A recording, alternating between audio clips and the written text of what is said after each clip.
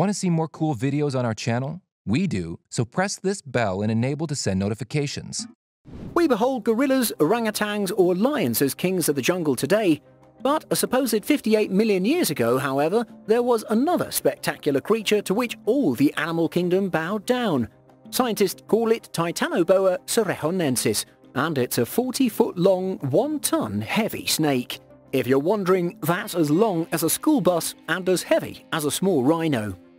It's believed after the extinction that killed the dinosaurs, these gargantuan snakes thrived, taking the top of the food chain in the jungles of South America. No other animals stood a chance for a long time.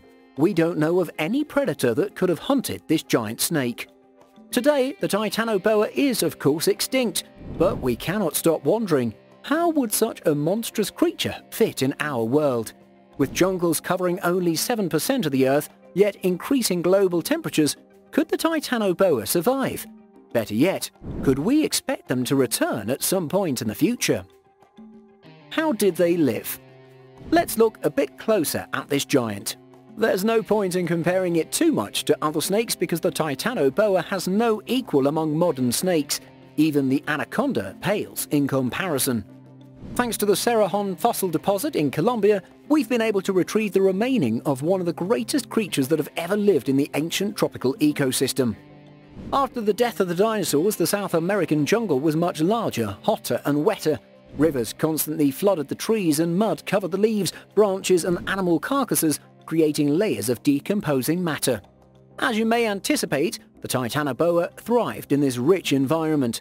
Although it looked like a boa constrictor, scientists say its behavior resembled more that of the modern anaconda. It had both strength from its massive body as well as speed due to its shape, making it a fearsome predator.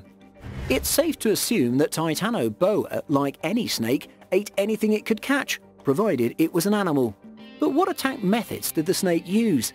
Scientists assume that these giants were subduing their prey like constrictors do in modern days, by constricting them to death. This type of snake catches and squeezes prey with such intensity that it cannot expand its lungs anymore in order to breathe. Their prey dies by asphyxiation.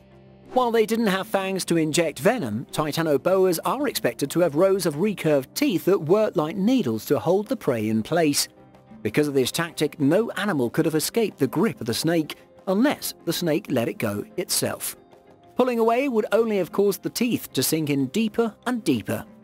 That leads us to some handy advice for you. If you ever find yourself in the unfortunate situation where an anaconda or a python latches onto your hand or leg, the best thing you can do is to try to push it deeper into the snake's mouth while holding onto something, and then you would try to open the jaws and pull your hand back. We don't want to scare you, but the worst thing to do would be to try to pull the hand or leg back. These are master predators. Across years of evolution, their bodies have adapted in anticipation of the prey's first reactions to escape. How could they live today? We've learned a lot about Titanoboas already to admire them from a distance, but just how well would these magnificent creatures integrate within our current ecosystem? Could they survive? Could we survive them? Temperatures. First of all, the Titanoboa would come in a slightly different climate than it had when it was at the top of the food chain. An estimated 60 million years ago, the temperatures in South America would have varied between 30 and 33 degrees Celsius, while the current hottest average in the region is around 27.7 degrees Celsius. Today, the Titanoboa may need a knitted scarf to stay warm. One way to adapt its metabolism would be to grow smaller in size. As any cold-blooded animal, the snake's temperature depends on its habitat. In warmer climates, reptiles can grow bigger to absorb more energy, which they need to keep their metabolism running.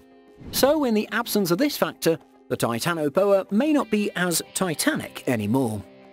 Fossil records show that other giant snake species, such as the madstoya, that managed to survive an estimated 20 million years after the Titanoboa went extinct, shows that giant snakes did not vanish overnight, but since the madstoya was smaller than Titanoboa, they support the theory that snakes decreased in size as global temperatures fell.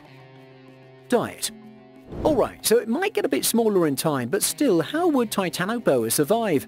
During its time, the forest was much different than today. It was incredibly productive with tons of biomass. There was an extensive system of rivers that crossed the landscapes, creating a rich biodiversity. Prey was widely available, and the Lord of the Jungle had, as any top predator can afford, a varied diet. What would the giant snake eat today? Scientists assume that its most likely source of prey would be crocodiles. This is a common behaviour among large snakes today, as they're seen attacking and swallowing crocodiles. For the Titanoboa, this would be as easy as catching a fly. Turtles could be another item on the menu. Luckily, turtles are not as gigantic today as they were during the Paleocene, making them much easier prey. In the past, the huge shells would have kept lazy Titanoboas not willing to spend too much energy with food at a distance most of the time. A simple yet effective prey would be large fish. Today, other snakes such as constrictors and anacondas are known to feed on fish using constriction and asphyxiation. Certain birds and small mammals would also make the list and would certainly be preferred by younger snakes. And finally, we assume they'd eat smaller snakes. After all, snakes are renowned for their cannibalism. Habitat. Another concern with Titanoboas fitting in our world today regards their habitat. Unfortunately, the once lush biodiverse rainforests in Colombia where giant snakes thrived have made space for the largest coal mine in the country. The place is also situated higher above the sea level than it would have been at 60 million years ago. In this case, we believe the giant snakes would find the next best place to thrive. Could it be the oceans? If that were possible, it would make the Titanoboas even more dangerous. That's because the buoyancy of the water would counteract the effects of gravity on the body, making their large weight less of a problem. This would increase the Titanoboa's speed and efficiency in catching prey. Oh, and by the way, the same effect is what allows marine animals such as whales to grow so large. Interaction with humans. That being said, how would humans feel about coexisting with the prehistoric snake of nightmares? Well, we assume not great.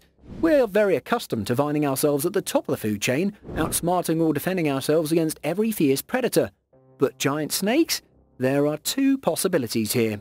If we were threatened, we could hunt them down to either extinction or to a decimated population that would not dare come close to human sights. That would be, of course, a pity, given the magnificence of these animals. Moreover, if alive, they could offer some unexpected benefits. Shedded snakeskin has been increasingly popular in the fashion industry as prime material for bags and shoes, among others. The Titanoboa could offer larger quantities of this expensive material than ever before, making snakeskin more affordable than it is today and helping global economies. Another possibility is that the snakes would live in areas from where interaction with our species would be less threatening, such as deep ocean waters. They would feed on water animals and be living a completely different life than they once had in the jungle. Wait, are we sure they aren't there as we speak? Possibility cannot be ruled out completely. As we know, biology is amazingly adaptable, and according to the National Ocean Service, we have explored only a shocking 5% of the Earth's oceans, especially the ocean below the surface. At this point, we hold more mysteries about the ocean than outer space.